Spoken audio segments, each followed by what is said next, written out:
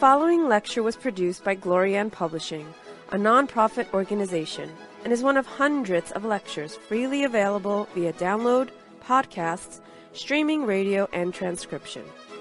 These lectures range in topic and complexity in order to address the many needs of humanity. We invite you to browse our library of lectures, books, courses, and articles to find teachings that suit you. Through the support of donations, Glorian Publishing has published 40 books, hosts international retreats several times a year, offers free online courses, and many other valuable resources, available to anyone worldwide. All of this has been made possible by the financial support of listeners like you. Your donations make it possible for this free public service to reach thousands of people every day. To make a tax-deductible donation in any amount, even anonymously, visit GnosticTeachings.org. Now, with heartfelt wishes for the end of suffering for all creatures, we begin the lecture. May all beings be happy.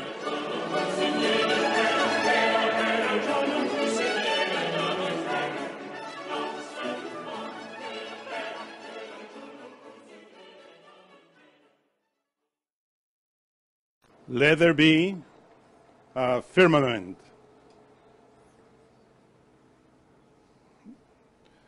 Following the sequence of lectures on the title, Let Us Make Adam. Today we are entering into the mysteries of the second day in relation with that title, the second day of Genesis. In order to comprehend better the following, let us remember the sacred prayer that Master Jesus of Nazareth showed us in the New Testament, the Our Father. It says, Our Father, who art in heaven, hallowed be thy name. Thy kingdom come. Thy will be done on earth as it is in heaven. Give us this day our daily bread. Forgive us our trespasses as we forgive those who trespass against us. And lead us not into temptation, but deliver us from evil. For thine is the kingdom, the power, and the glory. Amen. That prayer is directly related with the first sephirah of the Tree of Life. That in the world of Atziluth, the world of splendors, archetypes, receives the name of Eheye, Asher, Eheye.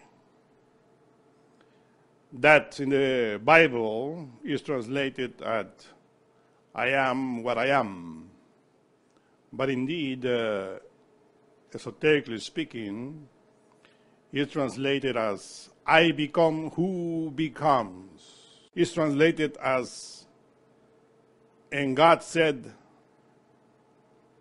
let there be a firmament. Esoterically speaking, is translated as the Lord Yahweh Elohim become a firmament. In order to understand that, in the second graphic of the series of graphics that we have here, we find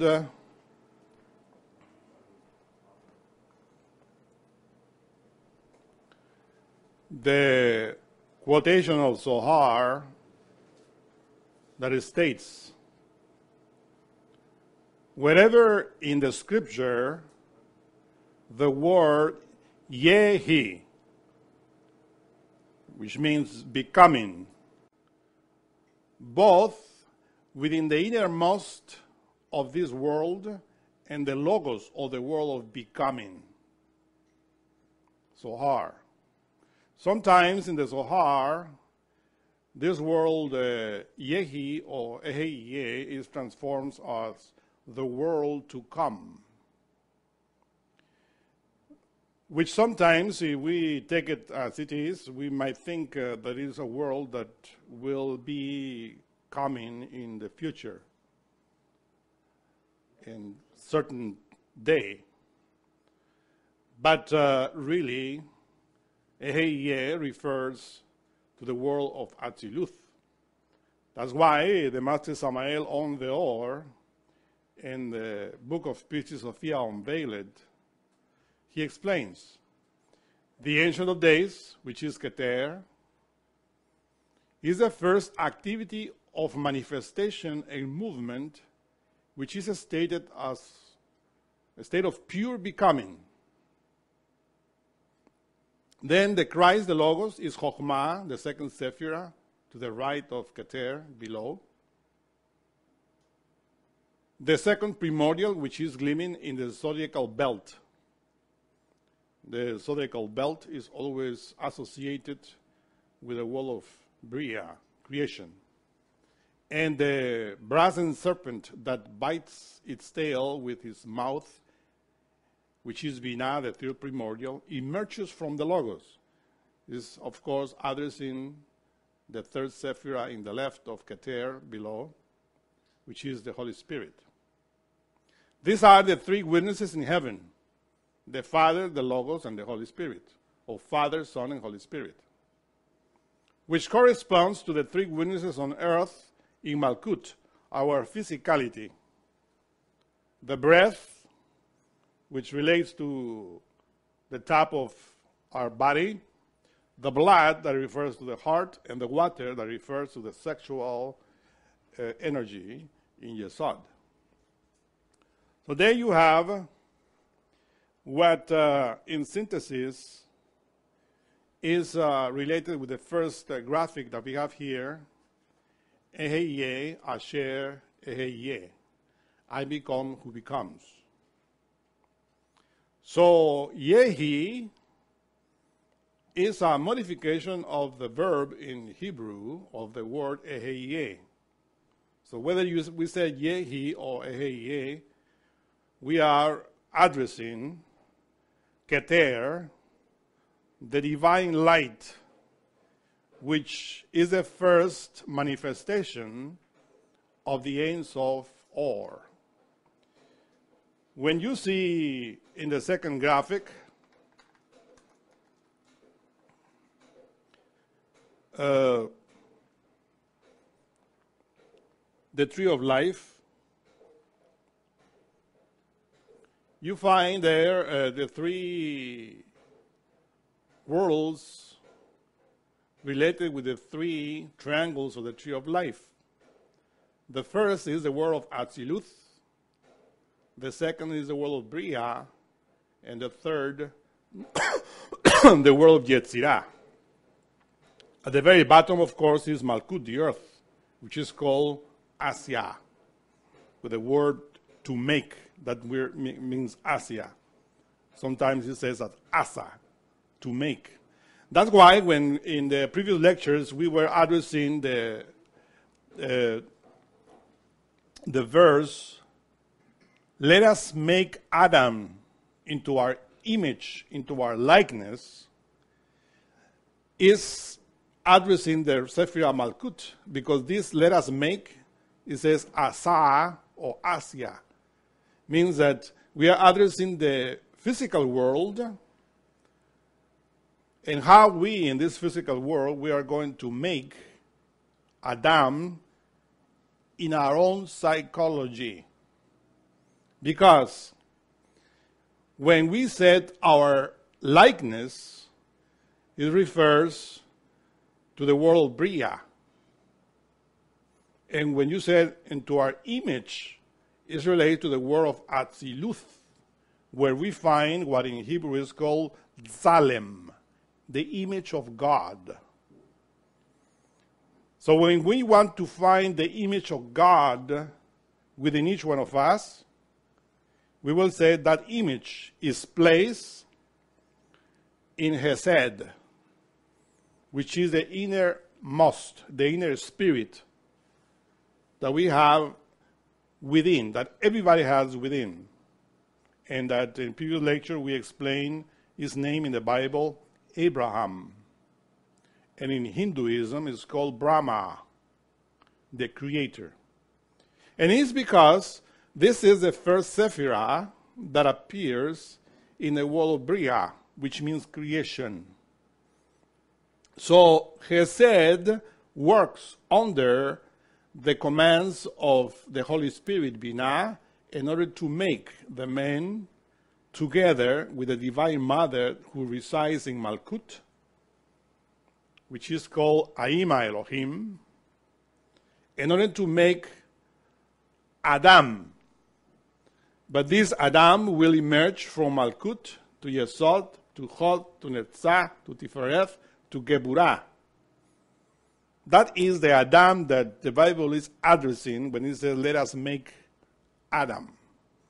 Because, in other words, the Divine Mother is addressing the superior force of Atziluth, saying, let us apply the forces of creation in order to make with the forces of Malkut, where all the forces of heaven or the superior dimensions gather.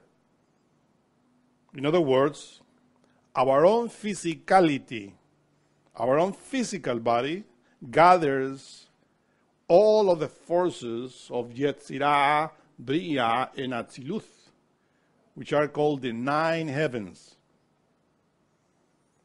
So when we address heaven, we address Yetzirah, Bria, and Atziluth. The higher, of course, is Atziluth, which is the first manifested heaven, where we find the pure light, which is called Yehi or Eheye. Why? Because this means becoming.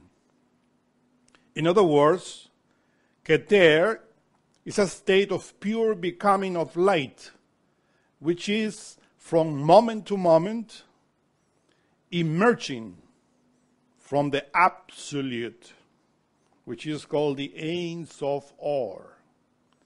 That light that comes from the Ein Sof, which is the unmanifested Seiti. And from there is always a light emerging and appearing in the universe.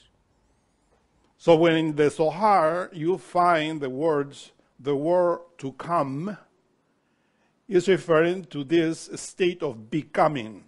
It's not a world that will eventually in the future appear, but it's a world that is here and now eternally becoming. Is the light of the solar absolute that emerges from the 7th dimension and that is descending little by little and finally crystallizing in the 3rd dimension, which is the world of Asia, and penetrating into our own physicality. That's why the physical body is indispensable, because in there resides the Divine Mother that can take advantage of that energy in order to make the man inside of us, inside of our psyche. This is not something physical, but psychological. And begins, of course, with what we explained in the previous lecture, taking advantage of that solar force that descends from above into our physicality. And the one that is doing that is Chesed, which is our own spirit, our own innermost. That's why you find there in the 3rd graphic the image of Brahma from Hinduism, seated on the Shushana, or the lotus flower, the lily of the water that is named lotus in India. and that is related with many symbols. So this Brahma is the same Abraham.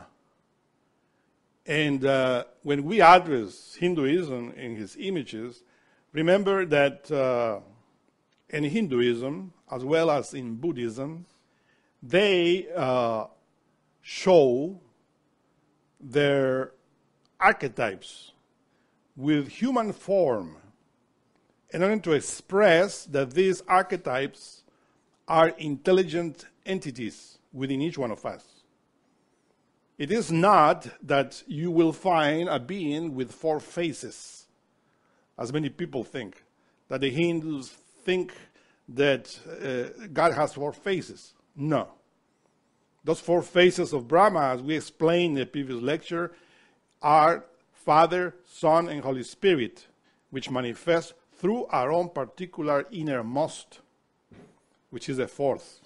So that's the simple union of 4 archetypes in one. So Brahma, or Abraham, takes the light from the world of Atziluth within each one of us. That's why when we read, and Elohim said, let there be light, and light was. Better said, let light become, and light became. To whom spoke Elohim the words, let there be light? Remember that this Elohim represents Father, Son, and Holy Spirit, 3 in 1. To whom he spoke these words?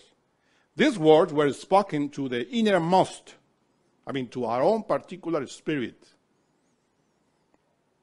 The indweller of the earth. So the earth is a physicality, and the one that indwells in us is the innermost, the spirit. Yet, and light was refers to the light created in the world of Bria from the world of becoming. That means that in the world of Bria, Brahma, or Abraham, takes the light of the world of Atziluth in order to make the man in Malkut through the world of Bria, the world of creation, which is under the command of the Divine Mother, Aima Elohim, Binah, the Holy Spirit. In other words, the man into the likeness which appears in Bria is going to be made according to the image. So the image is a blueprint which our own inner spirit takes in order to build with our Divine Mother here on the earth the Adam into the likeness. And that is precisely what in Genesis states, let us make Adam into our likeness, into our image. And the likeness, of course, are the same archetypes which are placed, deposited in our sexual glands. Because the archetypes are pure light in our own spirit. That's the image. If we want to say, where is the image of God in us? In my own spirit. But in potentiality, not in activity. In order to make that image active, physically, internally in us, the Divine Mother, Aima Elohim, called Adonia, called also in the Zohar is called Deborah. If you find in the book of Numbers about the mystery of that woman that took the Israelites into the right path, Deborah. The name Deborah derives from Dabar, the word.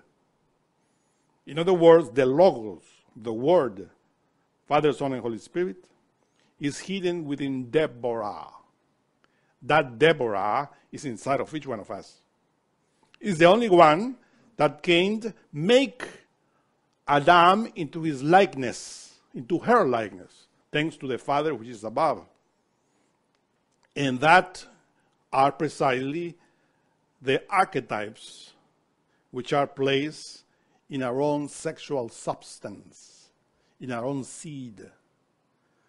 The Bible talks about the seed of Abraham, the seed of Jacob, the seed of Isaac. This Abraham, Isaac, and Jacob represents the second triangle. Hesed,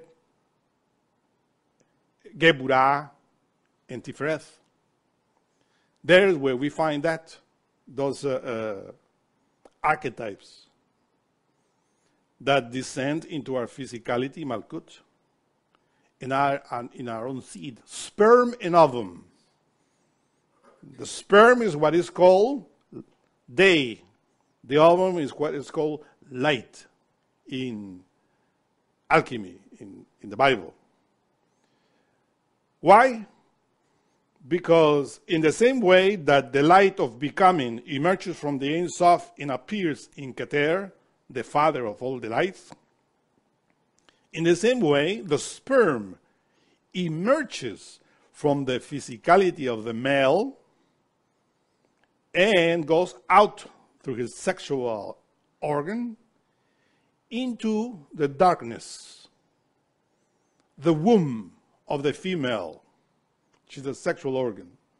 If you notice, the sexual organ of the male is outside, but the sexual organ of the female is inside. That is the way that is hidden day and darkness. That's why man is called day, because his sexual organs are shown. But the female organs, the creative sexual organs, uterus and ovaries, are inside her womb, in darkness. There's no light there. But in that way is how the Holy Spirit creates life within the darkness. In the same way is how we take advantage of our own sexual energy from our own darkness, physicality, because the light is hidden inside of us, physically speaking, but in combination with our spirit, he takes the image because the likeness of God is in our sperm and ovum. And during the sexual act, our own particular innermost Chesed, based on the blueprints, which are called archetypes of Israel, makes Adam inside of us into the likeness. So this is a long process. This is how you see it alchemically. That's why the higher light, the light of the orb, this orb sometimes is written as I, because the same word, ayin, means I and also means orb. Relates, of course, to the world of becoming, because the orb, or the I, in other words, the letter Yad, is the first that appears, which is Keter. And that is what is referred to the light of the orb. As you see, our eyes are always related with light. Through the eyes is how we see the light. So in this case, in the world of becoming, there is only a single eye, which is called the letter Yod, Keter. And from there emerges the light that becomes three, which is the letter Aleph. We will say three eyes in this case. Two in each side of the face and one related with the pineal gland. That's why God is also represented in the Hindu pantheon with three eyes. The one in the center is related with the pineal gland and pituitary gland, which is the clairvoyant eye, the intuitive eye of Shiva. which is also drawn in many pictures in every god of the Hindu pantheon. So, from the world of becoming emanates first by the Holy One who calls Adam, in this case Adam is Chesed, the protagonist, the spirit, to perceive it, so that he, Chesed, was able to view the archetypical world at a glance. This is written in the Zohar. I mean that when in meditation we penetrate into the world of Chesed, our own spirit, it says how we see that light of the Logos, the light of becoming. An example of that is, for instance, in the book of Revelation, that it starts, I was in the day of the Lord in the Spirit, and I saw, etc., etc., etc., all of that is written in the book of Revelation. That means that the true prophet sees with his spirit all the archetypical world related with what is becoming in us and what is becoming in the earth as well. So you see how beautiful are these verses of the Zohar in relation, of course, with what we are explaining here alchemically and Kabbalistically. So remember, Brahma, Abraham, the innermost, abides in each one of us. Is our own particular spirit. The only one that can make the man into the likeness of the Logos, which is Keter, the father of all delights. Because the first thing that emerges in the universe from the world of the Absolute is the light. Light is the beginning of everything. Ein Sof Or and light. That light becomes different type of matters in the universe. And this is how we see that in the graphics that we find in the PDF file, you'll find the next one, where we find the infinite. Different galaxies gathering, making what we call the firmament. Because also Atziluth is related with the firmament, which is also the infinite. And in other words, Atziluth is the first manifestation of that light, physically speaking. But light that comes from the seventh dimension and that appears in the third, as you see there, this photograph of the world of the infinite. Related, of course, with our own particular infinite. When we find millions of galaxies, every single galaxy contains millions of suns or solar systems, and every sun in itself is a physical vehicle of that light. So no matter where we find that light in the universe, it's always the light of becoming. In any place, we will say in any infinite as well. Because in Gnosticism, we have the theory of the many infinites. We are addressing here only the infinite of Einstein, related with the world of Atziluth. That light condenses, of course, below into the world of Bria, forming what we call the galaxy, the Milky Way, or any galaxy within that infinite. So when we talk about the world of Bria, we always address the chest of that cosmic man, which is called Arikampin in Zohar. a gigantic being. That is, of course, is a way in which the Zohar describes the manifestation of that light. Because the word of Atzilut relates to the head of that being. And the chest to the galaxy, which is represented, as the Master explains, by the zodiac, the 12 zodiacal signs, which relates to the 12 tribes of Israel. You're seeing many pictures there where you find the Arikamping like that. So Israel is always associated with 3 Sephiroth: Abraham, Isaac, and Jacob. In other words, Hesed, Geburah, and Tifereth is associated with the chest of Arikampin, where we find the zodiac, the 12 zodiacal signs, the 12 tribes of Israel, which is the light. Because Israel refers to that light, which is in the galaxy, in the stars. Master Samael on Veor explains that our own essence, our own consciousness, comes from the stars, from the galaxy, with the note La.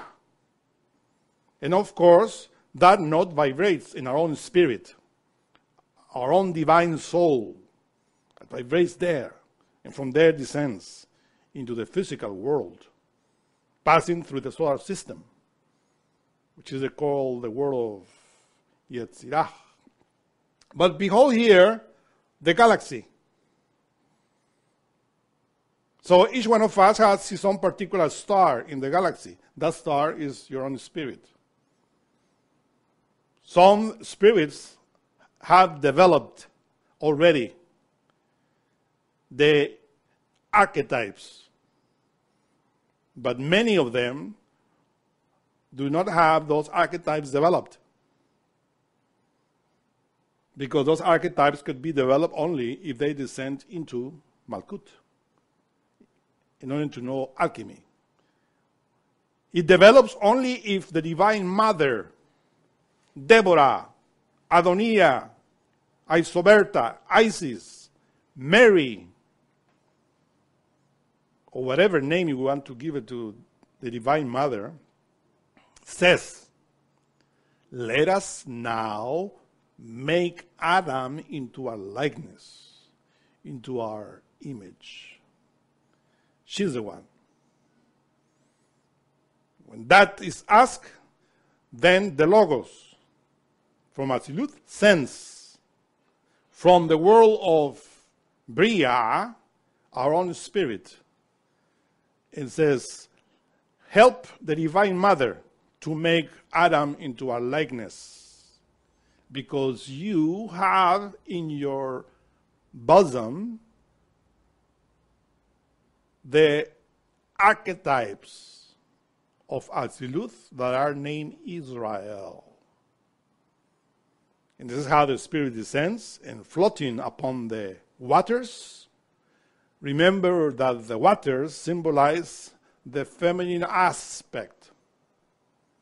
So the Divine Mother are the waters that we have, and the Holy Spirit is hovering above those waters and making Adam inside of us according to the image that is deposited in him. So that's what we see why Arikampin has Bria in his chest. But below the world of Bria, we have the world of Yetzirah, which means the world of formation. What is called the world of formation? Because here is what we have to form in Yetzirah, those vehicles that we call psyche in Greek, that is called anima in Latin, soul in English. In other words, we have only an embryo of soul that in Buddhism is called the Buddha Dhatu, the consciousness. That we received a beautiful lecture before related with that part of us that is perceiving the light. Right now, you are perceiving the light through your eyes, but the one that is perceiving it is your consciousness. But are we capable of perceiving the light of Yetzirah, of Bria, and Atziluth, the heavens? Physically, yes, but not internally. And this is what we have to do. We have to build Adam inside of us in order to perceive all the light of God. Because God, Keter, is not only abiding in this physical world, but in all dimensions, in all worlds, because he is light. He is Eheiye, Asher Eheiye. And here, in the world of Yetzirah, is where we find that world that relates to the solar system. In the solar system, we have the solar light and all the planets. In synthesis, we will say that when we talk about the solar system, we talk about 7 planets, esoterically, alchemically. Meanwhile, we have 7 days. And you know that in Judaism, they always worship today, which is the 7th day, called Shabbat. Related, of course, with Saturn. Because the 7 days are related to the 7 planets, esoterically speaking. Moon, Mercury, Venus, Sun, Mars, Jupiter, and Saturn. And those address the world of Yetzirah, which is the world of formation. So in order to form the man into the likeness of God, we had to make that man 7, septuple. The true man, psychological man, has 7 bodies. The physical body is just the last manifestation. But obviously, the internal bodies we had to be created. Because the only body that the Demiurgos, or the Demiurge gave us as a gift, is a physical body.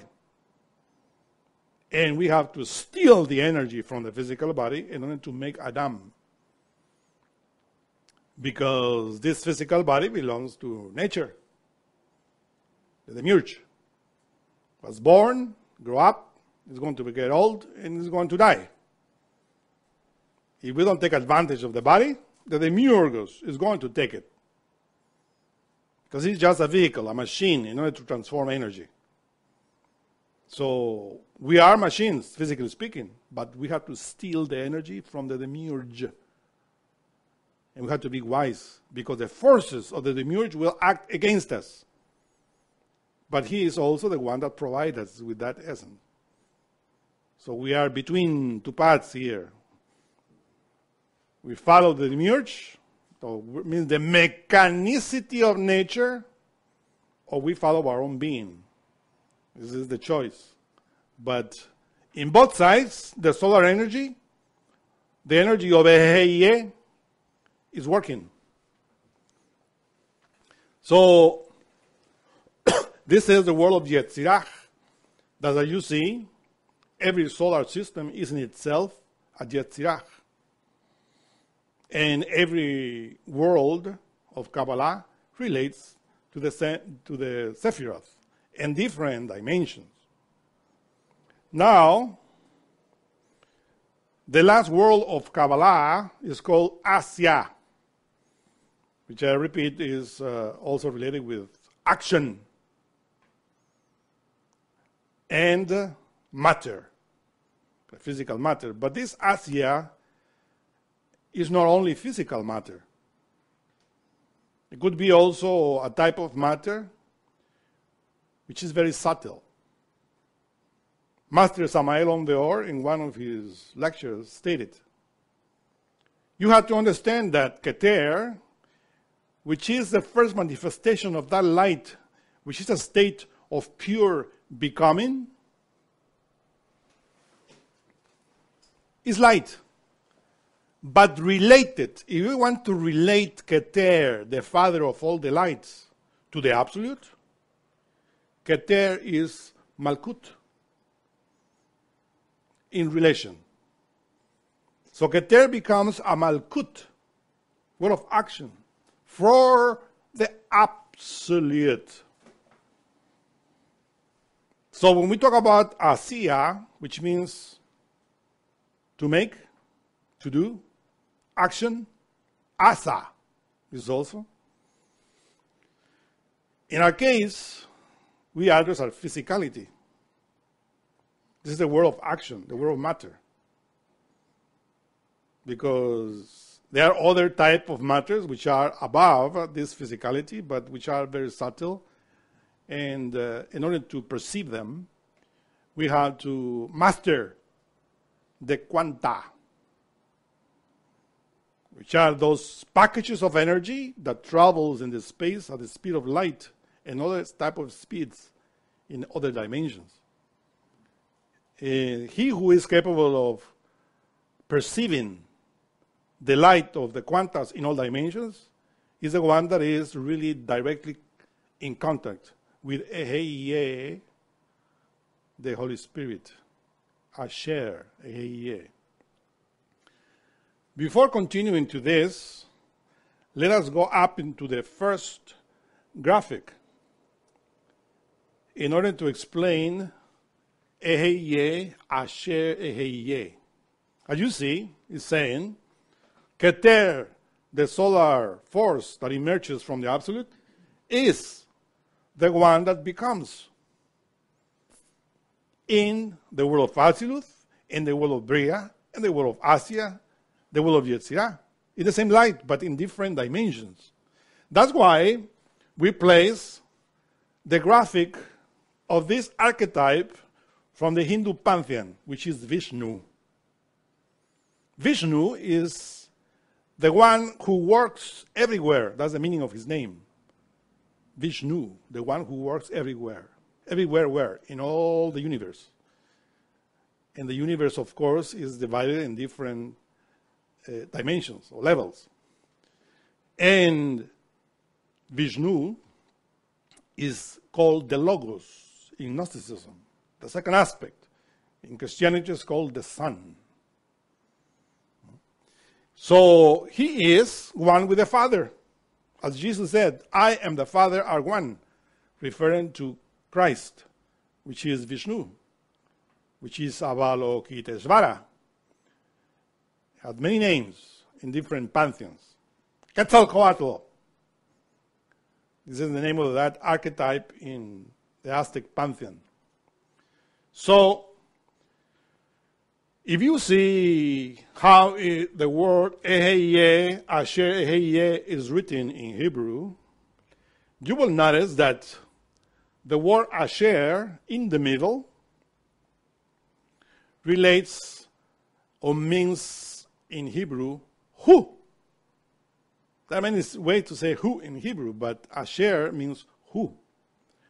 And of course, if you modify the position of the letters, if you put the R in the beginning of the word, you make the word Rosh, which means head. And then you see very clear that the Holy Spirit is the head of creation.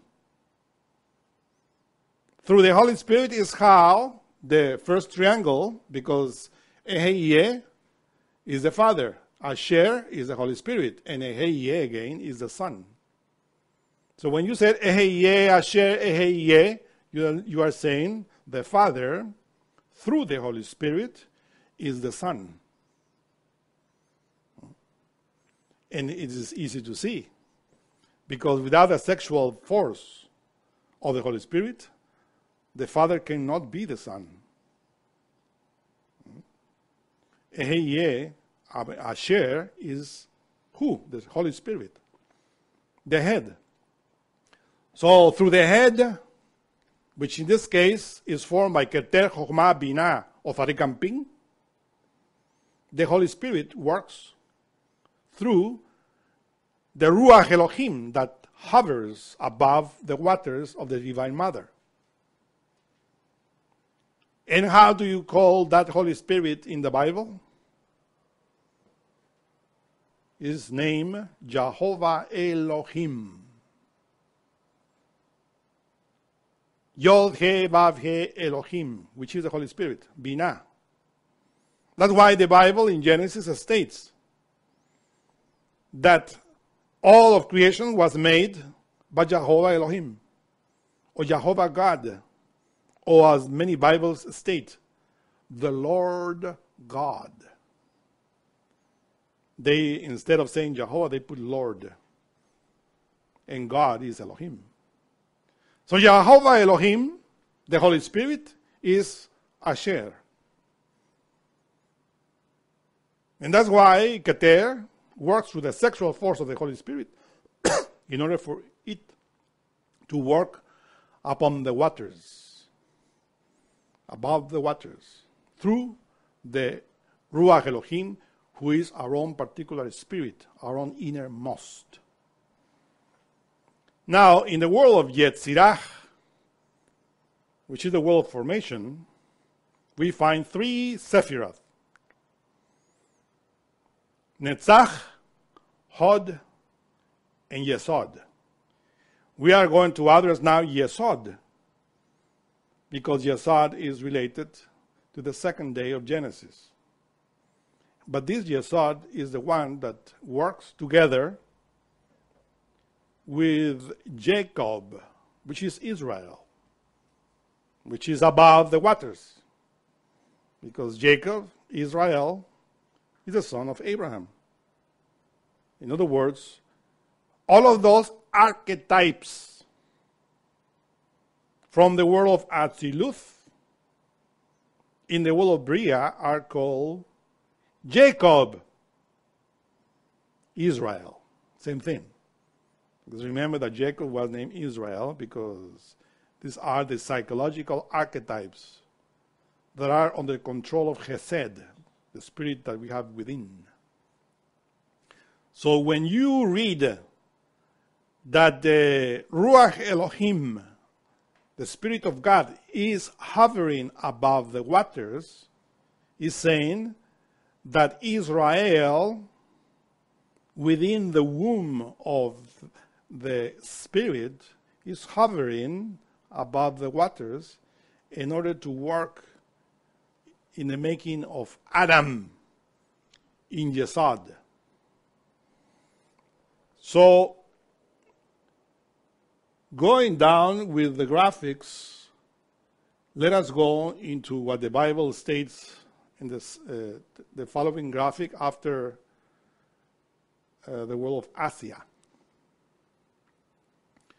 And it is written, and Elohim said, let Yehi be a firmament in the midst of the waters, and let it divide the waters from the waters. As you see here, there are two waters associated. Because if we follow the sequence of that second day, it says that the waters above will be separated from the waters below. So the waters above, as we always explain in many lectures, are called Shamayim, the waters of heaven. And the waters below are called Mayim, which are the waters of the earth. But when we talk about the waters above and below, we always associate these waters with Akasha, is how we say it in Sanskrit, which is not that water that we find in the physical world. Akasha is that blue substance that is in the space within which all the planets are floating. Akasha is the Divine Mother, that water. In us, Akasha relates to the vital body, which is the superior aspect of the physical body. That's why in the vital body, Master Samael explains, we have the tattvas, or vibrations of that water that give life to our physicality.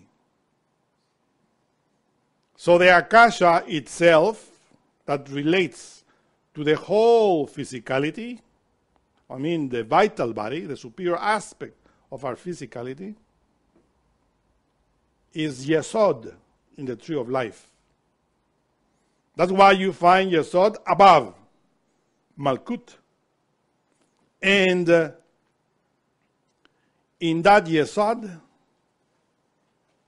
is where the powers of the waters of the Divine Mother abide. When we see that archetype called Arikamping behind the tree of life, we find that Yesod relates to our sexual organs. So associate always Yesod with the sexual organs and with the waters of our own vitality. That means that the vitality of our physicality depends on our sexual behavior. Remember that Yesod relates to the tree of good and evil. And when Adam and Eve ate from the forbidden fruit of the tree of good and evil, they knew death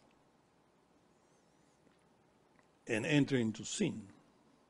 So Yesod really is a wonderful sephirah related with sexuality, related to the waters above us, related with what Paul of Tarsus called Suchikon, To Soma Suchikon, or To Soma Psychikon, as we say sometimes, because in English Suchikon is psyche, the psyche, or that vital force above the physical body, who is an intelligent force. That's why it's called, by Paul of Tarsus, Suchikon. Doesn't mean that it's just a vital force there in the vital body without any intelligent direction. It's intelligent. Psychological, psyche. Above. This is in the waters. So, the waters are, of course, related with sexuality. That's why it says that the third primordial is the Holy Spirit related with the waters in the physical body. But if you see the tree of life, there is the right and the left column, and in the center is the middle column, which relates to our spinal column. But the right relates to the superior waters of Chesed, because in the right is Chesed, the spirit that floats above the waters. And in the left are the black waters that descends to Malkut, which animals utilize in order to fornicate. The left side of the tree of life goes into Malkut and beyond, to Klipoth. Relates to the circle of mechanicity, of birth and death, the wheel of samsara, to which we are submitted.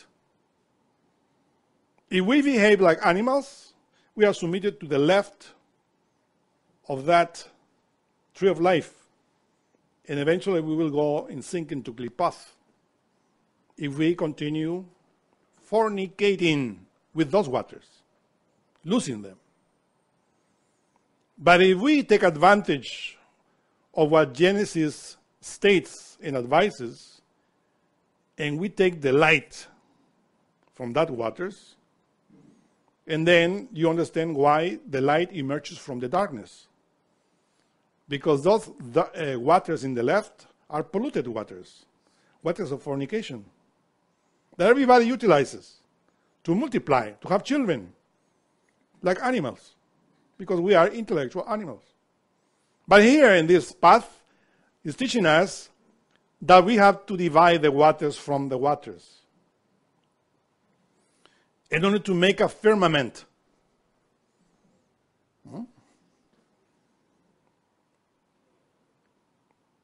Rakia. It's called a firmament. In the midst, in other words, in the very middle of the tree of life, we are going to make a firmament. That firmament is always related with the 10 Sephiroth. But it's going to be our own particular individual firmament. Because we are creating Adam into the likeness of God. And we already saw what God is. It's a universe. It's light. Crystallized in different matters, different planets, different suns. Atziluth, Bria, Yetzirah, Asia. Any planet in the universe is an Asia. But now we are going to make a universe that will reflect that in us. Remember that it's stated, the man is the microcosmos of the macrocosmos. So we are building that microcosmos little by little, because that let us make Adam into our own likeness and to our own image. It's not just of one day. It's a long process of alchemy. And here you find in this graphic the tree of life, of course, and you find a woman under the water. That woman, of course, is showing her nose, her chin, and the body is appearing little by little. It's the Divine Mother who is making with Tifereth. You see on the right side the hand of that female holding Tifereth. And the left hand is holding Yesod. Meaning it's holding the waters, holding the archetypes, in order to make in the world of Yesod, in our own particular vital body, that firmament that will divide those waters from the waters. And that is a mystery of alchemy, transmutation. This is the only way to do it. Above you find, of course, drops, 2 drops, that are falling into Tifereth. The 2 forces of mother and father dropping into Tifereth, which is the sun in this way. And the waves, of course, causing by the drops falling into Tifereth, into the water. That means that the whole firmament is being done by Keter. Because let Yehi be a firmament is written. Of course, the translation is, let there be a firmament.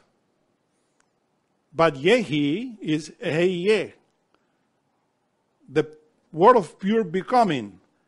Because that light is always becoming into us and to the universe and to any single particle of the universe. Whether it's a sun, whether it's a planet, whether it's a moon, whether it is us or any human being in this planet or any planet, this war of becoming is always going into our own monad.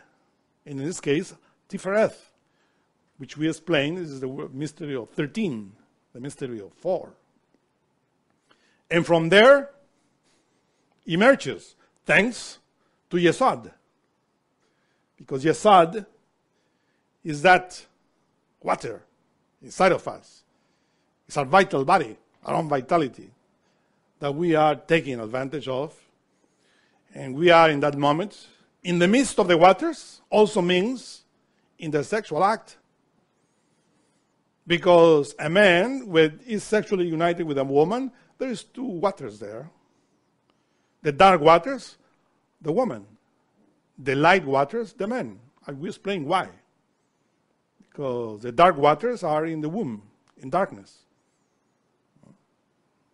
And the sexual forces of the men are very obvious, always showing The man is active, the woman is passive. So between those two waters is how the firmament is arising. But behold, it is not stated, let us make a firmament. It says, let there be a firmament. Means that firmament already exists. Where? That firmament exists in the monad. That firmament is the 13 elements of mercy of the world of Atziluth that form Israel in the womb of Abraham, our own particular innermost. So when those are taken by the Spirit that floats above the waters, that firmament is appearing in Yesod. It's not that it's going to make, they are already made. Because that's the pure element. The man into the image of God is in Hesed, is in Abraham. And when you follow the alchemical process, then Elohim, which is Keter, is placing through Abraham Israel in the midst of the waters, which are the man and the woman who practice chastity, sexual alchemy.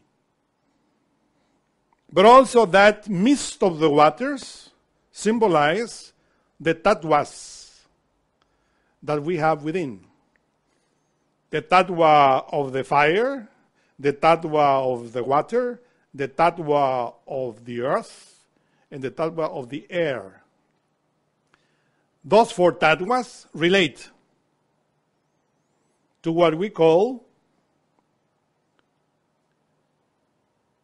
the ether of chemistry or chemical, the chemical ether. Because we know that in the vital body we have four ethers: chemical, vital, reflective, and luminous. But the chemical ether relates to the four tattvas that form the physical world, the four elements: air, fire, earth, and water. There are other element that is called the tattva of Akasha, that relates to the ether of life, that relates to our sexual organs. So the ether of life, which is Akasha ether, or vibration of that water, is in our sexual organs, which is made of what we eat. Remember that we talk about the Panka Tattva, the 5 tattvas related with what we eat already in other lectures. But let me synthesize. Fish, meat, cereals, and grape juice relates to the 4 tattvas. And when we consume that, the body transform it into Akasha tattva in our sexual organs, which is semen. So the vital force, or the ether of life, is in our sexual organs. And the rest of ethers are the chemistry ether that relate to the metabolism of the physicality, of our physical body. But we have other 2 ethers above, the reflective and the luminous, that will be related with the firmament that we are talking about. Where we are going to place the firmament that we are talking about? In those type of ethers. But we had to separate. That's why it is written. And let us separate the waters from the waters. And that, of course, is a process of alchemy. Before going into that, behold here the firmament that is related with the verses of Deuteronomius 33 chapter, verse 28, where it is written. Remember, when we talk about Israel, we're talking about the archetypes. Put in your mind that. And Israel shall be near in Yesod safely alone. And those superior ethers called reflective, which relates to willpower, and luminous, which relates to imagination. The orb of Jacob. In the Bible, you find the eye of Jacob. But remember that ayin means orb or eye. And if you said eye, it refers not to a physical eye, but to the spot that we are talking, the firmament here, which relates to the Shoshana, which means it's in the middle. All the archetypes that we are talking about related to the 22 letters of the Hebrew alphabet with the 5 ones in the middle. Shall be upon the earth Malkut. In other words, that firmament of the second day should be above us.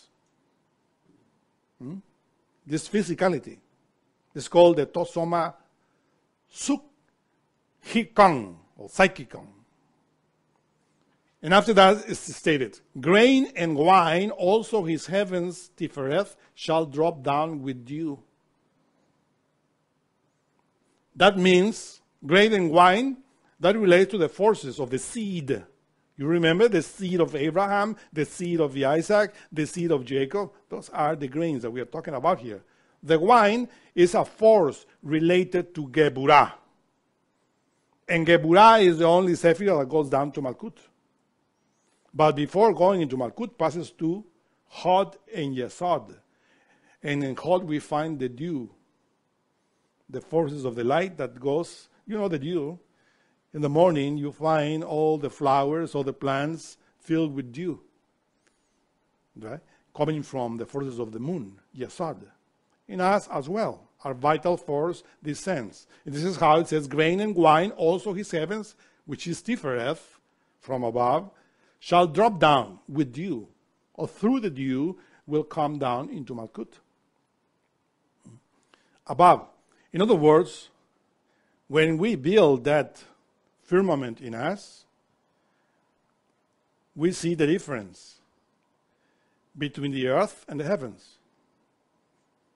We build what Paul of Tarsus called to soma psychikon. The two superior ethers separate from the inferior ethers, and with them, with the superior ethers, we travel in heaven of Yetzirah, or travel in heaven of Bria, or Atziluth, or even in the same absolute. It are the two ethers that give us ecstasy, samadhi. That's why we always state, the one that fornicates, that utilizes the sexual force like an animal, how is he going to have an ecstasy? We need the reflective ether and the luminous ether, which are related to the superior tattvas of our own vitality, in order to have an ecstasy. Because we don't take the tattva of the inferior tattvas that we have in the physicality in order to experience an ecstasy. We need energy. We need some fuel to push us up into heaven. And that is the luminous and reflective ether that we have in our own vitality in Yesod. And through that is how we make the firmament that we are talking here, that the second day of Genesis explains. In the next graphic, you find an image that explains how that firmament is made. The 7 chakras in our own vitality, our own vital body. The second initiation of major mysteries. That is the beginning of this, the creation of that firmament. Because that takes, of course, a lot of work in order to make that firmament to shine. And that is, of course, related with the exorcism of water, which is written in Latin. Fiat firmamentum in medio aquarum et separet aquas ab aquis, que superius sicutque inferius et que inferius sicutque superius, ar perpetranda miracula rei unius. related to the second day of Genesis. Let there be a firmament in the midst of the waters, and let it divide the waters from the waters. The things which are above are like unto the things which are below, and things below are like unto things above, for the performance of the miracle of the unity. In other words, that is showing many things. That in order to make the miracle of the unity, what is the miracle of the unity? Physically speaking, it's the sexual act. If there is no waters, which is the sexual force, how are you going to perform the unity? There is no sexual potency. From the waters comes life, and you know that, scientifically speaking. So that's the miracle of the unity. And also the miracle of the unity in us, with the transmutation, is how you make it. When you know how to divide the waters from the waters.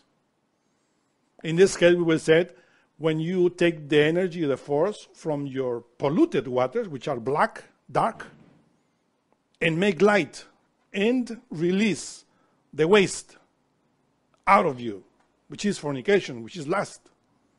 This is how you divide the waters.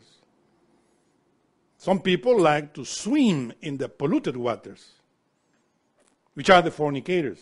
But if we are fornicators, we got to stop being fornicators, in fornicators, in order to swim in the superior waters.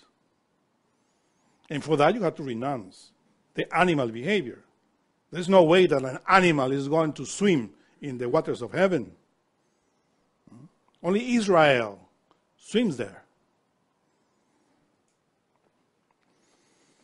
So then after that it says, Soleius patres luna mater et ventus ian gestavit in utero suo, ascendir a terra a cielo et russus et cielo interam descendit, which means the sun is its father. Talking about that firmament. Who is the sun? The archetypes of Israel in Tifereth, which are being placed there in that firmament from above, from Keter. So that is the father. The moon is mother, the water. Here, we are separating the water from the waters. We are taking the best of our sexual waters.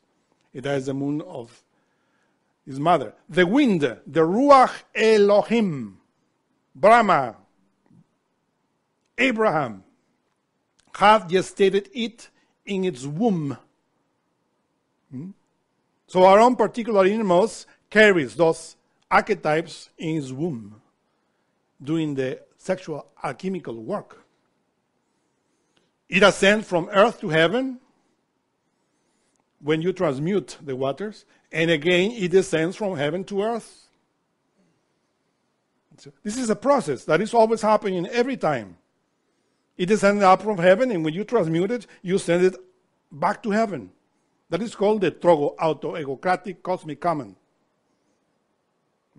The work of the solar force. If you don't transmute, you don't follow that. Well, in order to exercise the creature of the water, it says, I exorcise thee, creature of the water, that you may become unto men a mirror of the living God in his works. Who is the living God? Shaddai El Hai. The living God is the name, Shaddai El Hai, in Kabbalah, of Yesod, our sexual energy, is Shaddai. When you are in chastity, you are working with Shaddai El Hai, or the living God.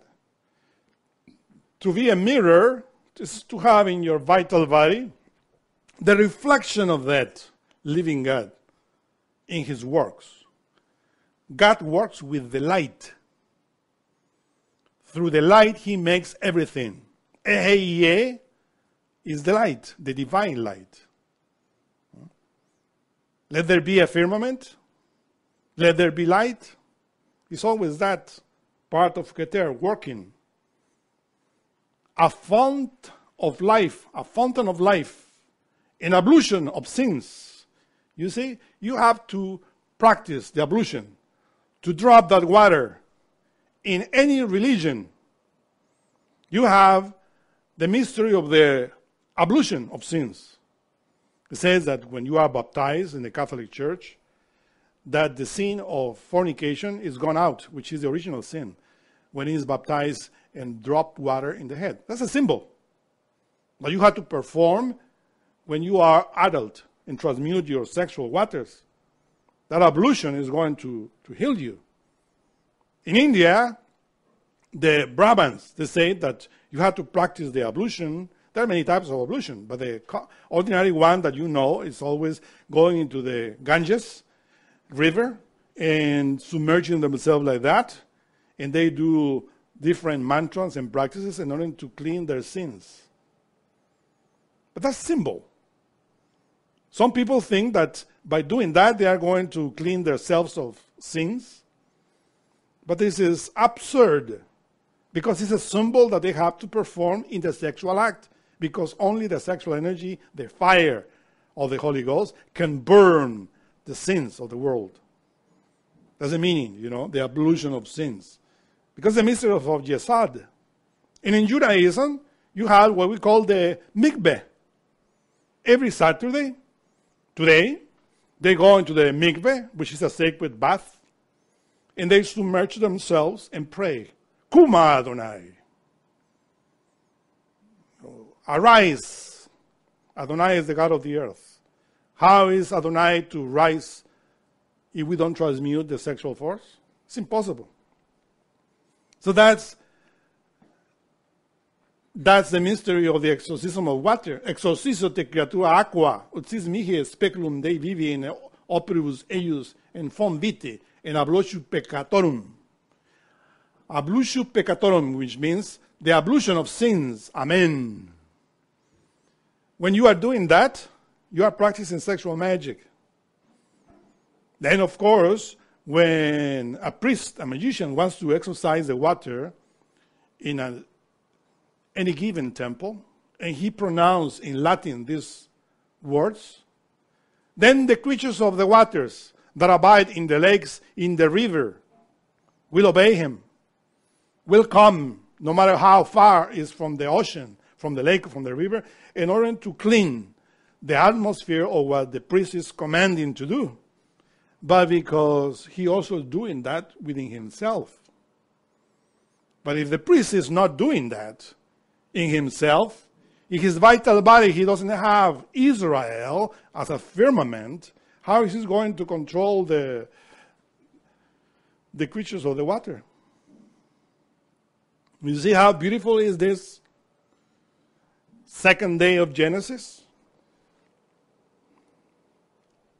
And of course, in the next graphic, we see the tosoma psychikon, or suchikon, as you said in Greek.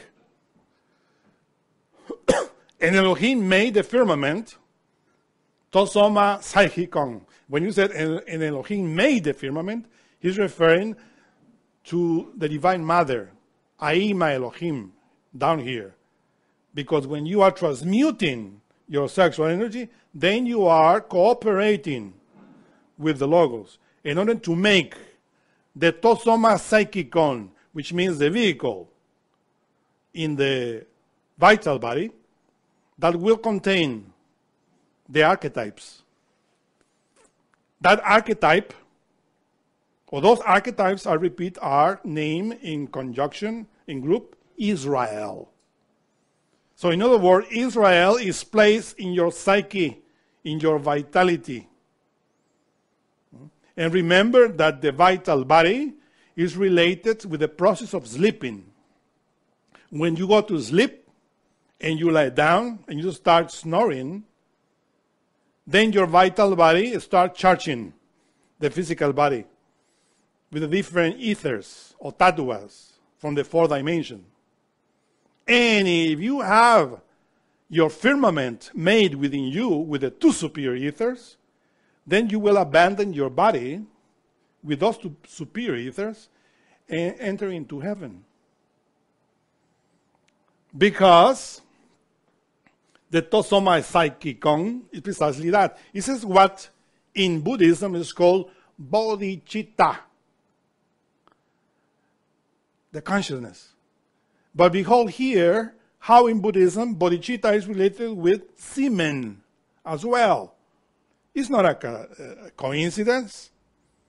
It is because it's the same thing, it's yesod. And in there is where it's spelled the psyche. When you annihilate your ego, all the psyche that you are gathering in the annihilation of the ego is gathering there in the tosoma psychicon, in that superior part of your body. Separated. Let us separate that part of the waters from the inferior waters.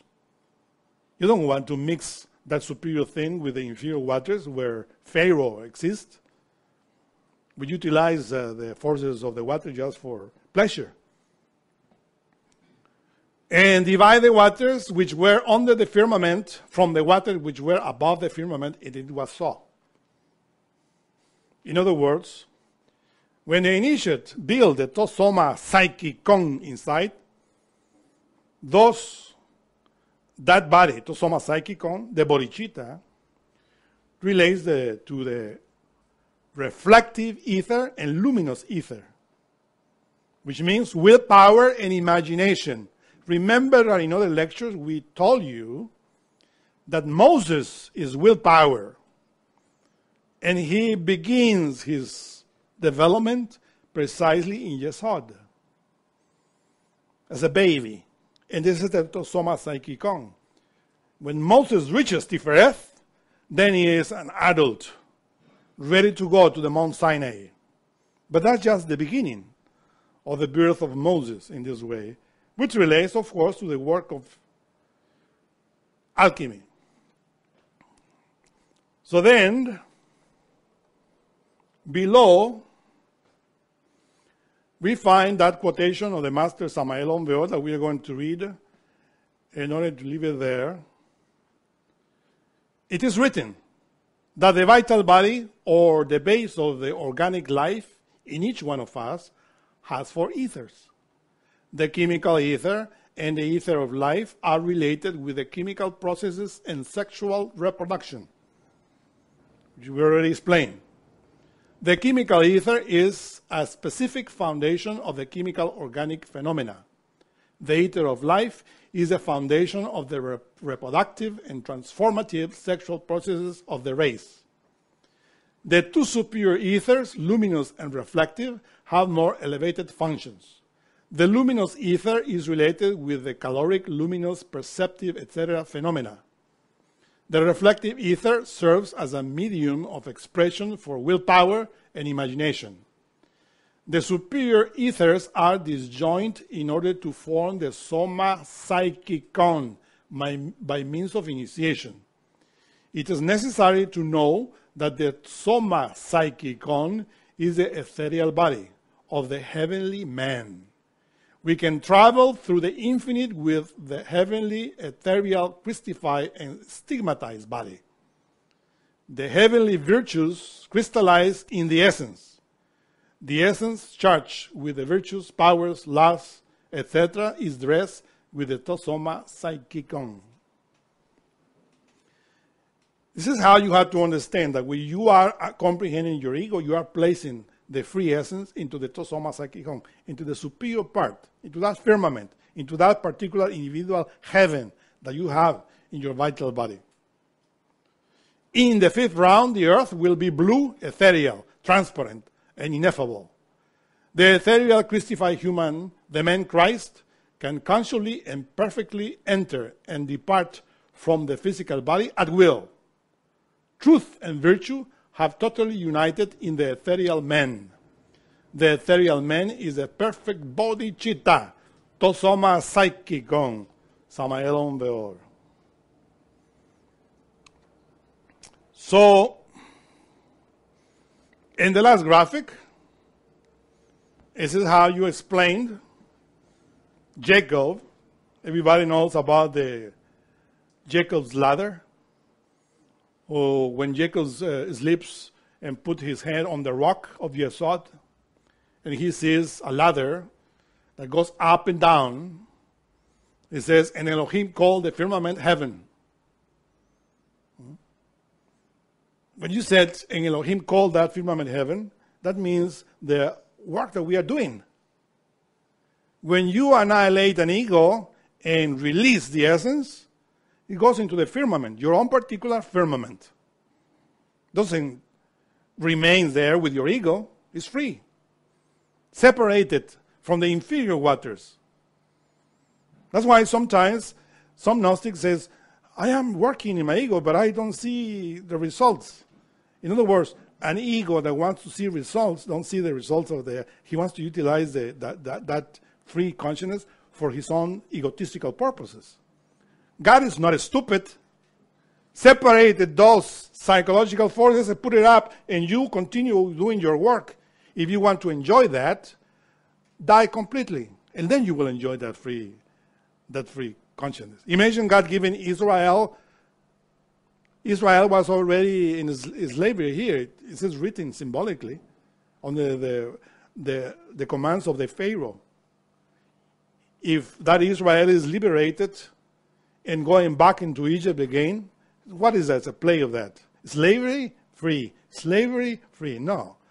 We have to go up, be free from slavery. To go in the Exodus. And Yehi is what is written. The evening. And Yehi, the morning, the second day. Because Yehi above is the forces of the Father. And Yehi below are the forces of the Mother. Together, they make another day, which is the second day. The Psychikon. Do you have questions?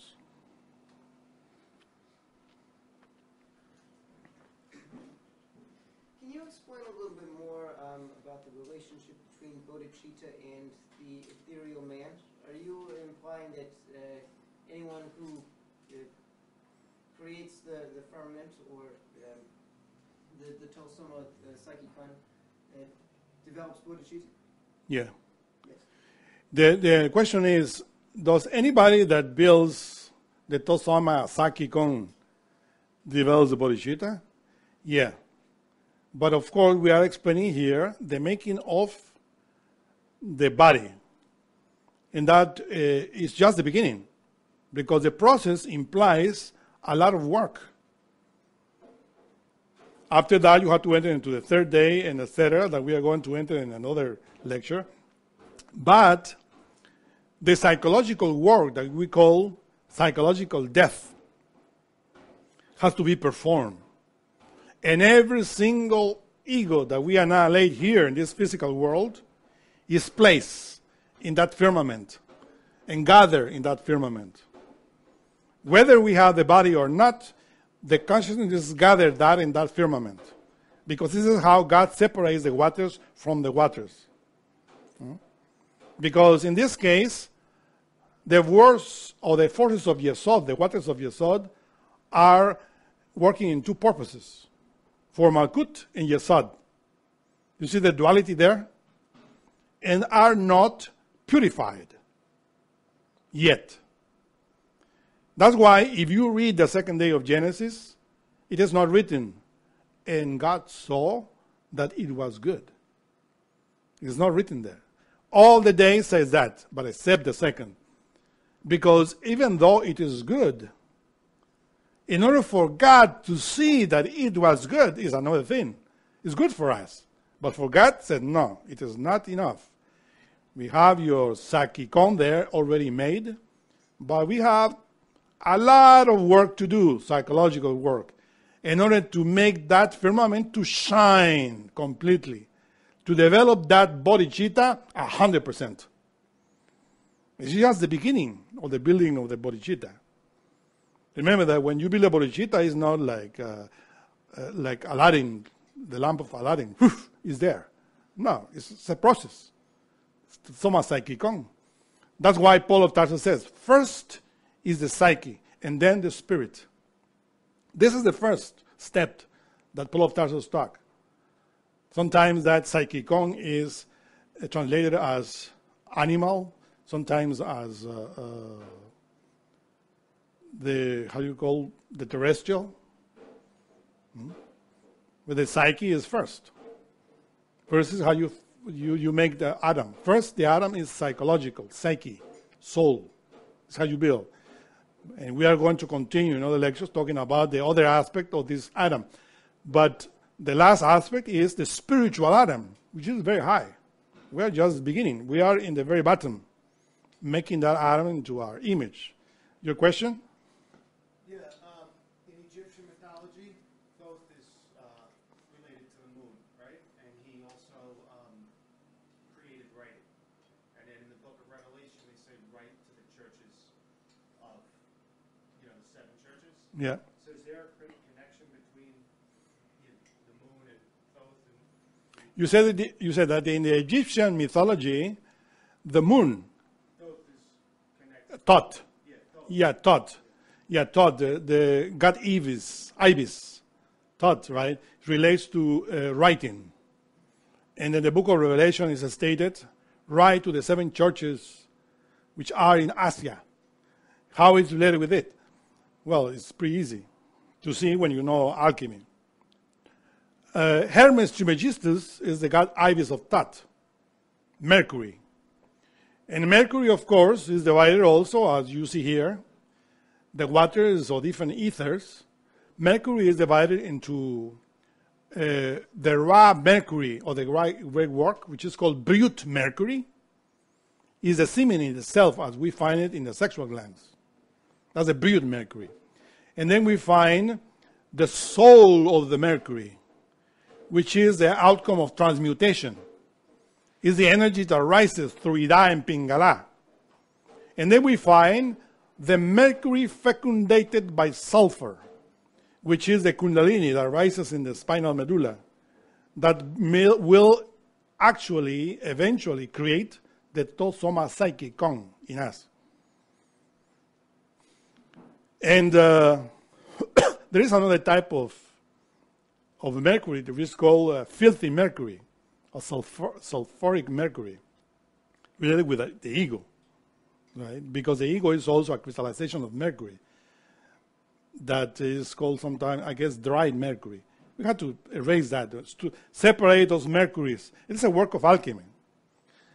To write is, of course, to do it.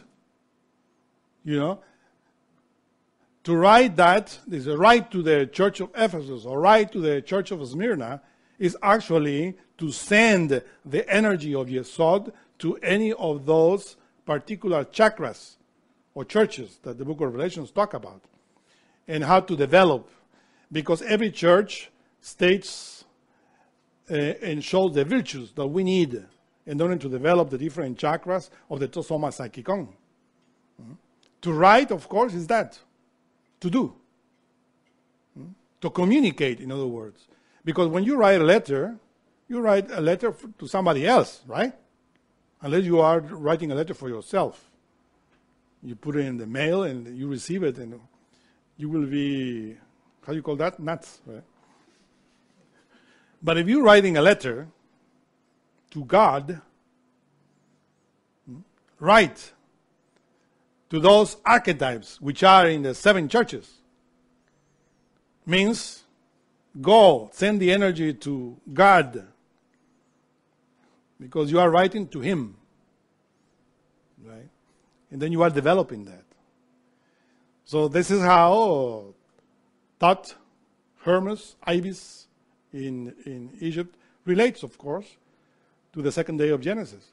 And that's why when we name the exorcism of water, we relate that also to the god Ibis of Thoth. The verbs separate, unite, and reconcile confuse me. Please explain, preferably with examples, these 3 activities in the context of reflecting the law. Separate, unite, and reconcile. Separate, unite, and reconcile. To explain those words. Separate. Well, the word separate the waters from the waters. That implies, of course, not only an alchemical work, but a psychological work. And to unite is to perform the religare of those forces through initiation. Because they're also working with the 3 factors of the revolution of the consciousness. Remember that when we talk about religion, we talk about the human being. As we were commenting the other day, there is no religion among the animals or among plants or among minerals because they don't need it. We need it. We need to reunite again our soul with the superior being, our own God. And that is to unite Israel with God in the Promised Land. The Promised Land is the fourth dimension. When you talk about the Promised Land, it has nothing to do with this physical world. It's the fourth dimension, which is Yesod. We are related to our sexuality. To enter there, you have to be pure in chastity. And this is how you, little by little, are uniting what you are liberating. You see? You only can unite the particles of Israel which are trapped in Egypt, in Mizraim, by liberating it with willpower. That willpower is Moses, that you have to exercise when you are transmuting your sexual energy. You are liberating those forces, but at the same time, you have defects, vices, errors that you have to annihilate, because within each of one of those defects is Israel trapped in slavery. So when you kill the Egyptian, as Moses did, meaning when you kill that ego within you, that is free. It goes into the Tosoma Sakikon to make the religion, the religare, the relink. That is to unite, it to reconcile. Well, that word means to reconcile yourself with God. You have to pay karma. Isn't it? How do you understand the word reconcile? What is to reconcile?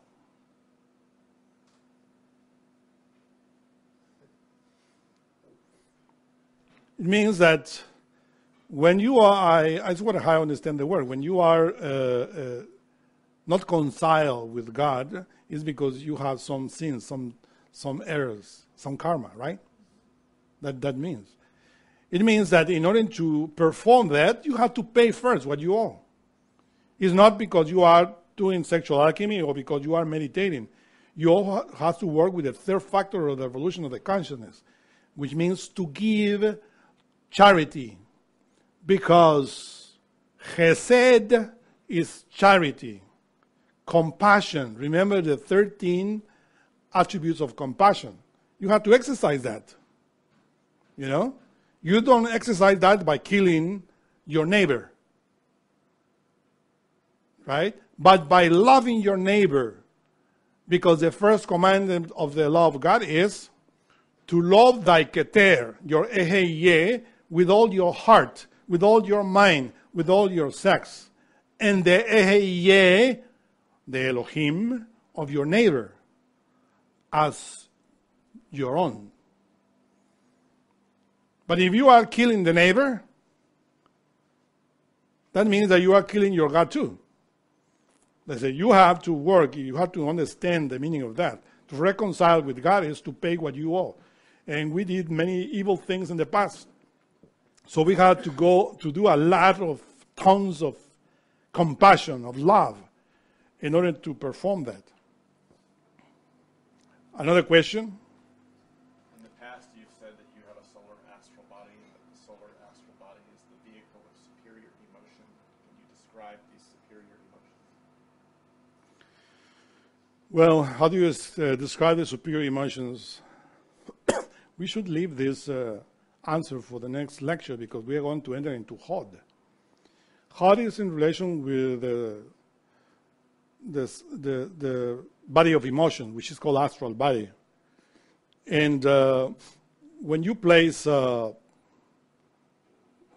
three Sephiroth, Netzach, Hod, and Yesod, in the three brains, Netzach got into the mind, and Hod into the heart. And this is how you see how the dew of Hod relates to Tifereth, which is the sun, which is Israel, related with emotions. Obviously, we have to learn how to crystallize the light of the Father in Hod. And for that, we must learn not to lie. The one who lies is disconnected from Hod, from the archetypes of the light or archetypes of Keter. Because the light only shines when it is the truth. And when we are victims of negative emotions, we lie to ourselves and to the neighbor. So we are disconnected. So we should learn how to, not to be victims of negative emotions in order to crystallize the words of Hod. Because from Hod comes into Yesod, from Yesod into Malkut. Would you explain mercy in relation to the Divine Mother? Can I explain mercy in relation with the Divine Mother? Well, the Divine Mother is mercy itself. The Divine Mother, Kundalini, is mercy. She is the only one that doesn't abandon us. He goes together even to hell in order to help us to die there in the second death. The Divine Mother is called Kali. And is the one that develops in the black magicians as a tail of Satan. It's an aspect of the Divine Mother when you are totally lost, condemned to hell, to klipoth, and on to disintegrate because you don't want to walk in a path of light. And then your Divine Mother says, okay, I'm going to crystallize negatively now because my son doesn't want to follow the path of the Father, the light. He wants to be in darkness. So I will be more dark. And she descends with you. And in the 8th circle, she starts killing you. Because of compassion, because of mercy. So the Divine Mother, of course, is that type of mercy that helps us in hell when we fall completely as a completely lost soul. But above, of course, she is just an unfoldment of the 13 aspects of mercy of the Father who is in heaven. Yes? Is Shekinah just another name for Adoniah and Deborah? Shekinah? Yes, this is Shekinah. Different name, same thing. We have Shekinah, naked. Is without any respect, When we do not respect the sexual energy, the sexual force, we make of the Shekinah a prostitute. It's completely naked, suffers. The Zohar calls that naked Shekinah Lilith. So we are children of Lilith. We have to work now against our own creations and to become children of Shekinah in the light. Deborah. This is how is written in the Bible. Deborah, that teaches Israel how to go on the light. That's another name for the Divine Mother. Aima Elohim. In the process of connecting with a partner for transmutation of the sexual force, do we have to use the imagination for the sexual force to be fully transmuted? Do we have to use the imagination in order for the sexual force to be fully transmuted? Of course. We're talking about here the luminous ether and the reflective ether created with willpower and imagination. Of course, in the very sexual act, we have to be in contact. Remember that the Ruach Elohim, the innermost, that hovers above the waters. What type of waters are we talking about here? Obviously, the Ruach Elohim, the Spirit of God, is not floating upon the waters of fornication. What is floating there is an ominous bird, a witch, Lilith, fornication, lust, degeneration, right? But when we say that the Holy Spirit floats above the waters, we're talking about the superior waters. And the superior waters are the reflective and luminous ether that relates to the tosoma psychikon. This is how he, the Holy Spirit, the Ruach Elohim, controls those waters in order for us to develop that chastity. So in the sexual act, we have to be concentrated on our own spirit. Our own Father, who art in heaven, hallowed be thy name, thy kingdom come. It's a prayer. The sexual act is the most beautiful way to pray to God. You know, I should mention this. In Judaism, it is a custom. When you go to the Middle East, there in Jerusalem, are all the rabbis praying to the wall, and they are moving back and forth, back and forth, back and forth, right? This is what everybody sees. That is the movement of the sexual act. I don't know if they know it, but that is what symbolizes. Meaning that in the very sexual act is how you have to see God and pray. Because that's the movement of the man penetrating the woman. Slowly, controlling. Sometimes stop, continue praying, and then after a while, again, moving, like in the sexual act. Right? This is a tantric way of praying that is hidden and that many people repeat mechanically sometimes, but they don't know why. Right? So, in the same way that we are praying to God in that movement, in the same way we have to do it when we are in the sexual act.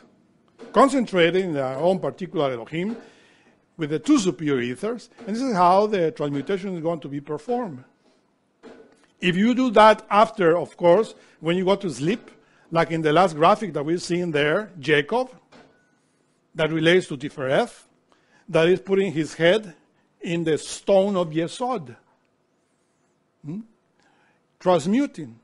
And then he sees the ladder that goes up to heaven and the angels going up and down. That is the secret of that. But also, when you go to sleep to rest physically, the two superior ethers, symbolized by the angels, go up into heavens. And this is how you receive instructions from God. While your physicality sleeps, the damsel of memories that relates to those two superior ethers bring the memories of your experiences of heaven into your physicality. This is how you go. Whether you have the tosoma psychikon already made, because for that you need sexual alchemy. If you don't have it, if you are in chastity as a single, you also are building that in your vitality. And that helps you to have astral travels. Does created in this image mean that I will become when the image becomes? And if so, it's ironic because in English, image is not real. Well, if we arrive at the etymology of image in English, which means not real, in the Bible, Zalem is created as image.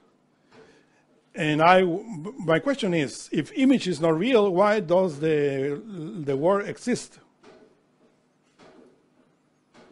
Right? The word exists because it's something. Maybe it's not something that you see physically. But image, as I understand it, is, for instance, if I stand in front of a mirror, I see my image in the mirror. Right? So in other case, the image of God is precisely what contains his own reflection. And he is light. In the same way that you go outside and you say, can you bring me a piece of light? He says, no, I'm sorry, I cannot take it. Please, take a portion of light and show it to me. I said, it's there in the space, but I cannot take a piece of light. I can show you in a bulb. So light is like that. God is like that. It's light. You cannot take it but just as an image, as a reflection in you. In this case, will be light. That is the meaning of image. There's no other question? Thank you very much.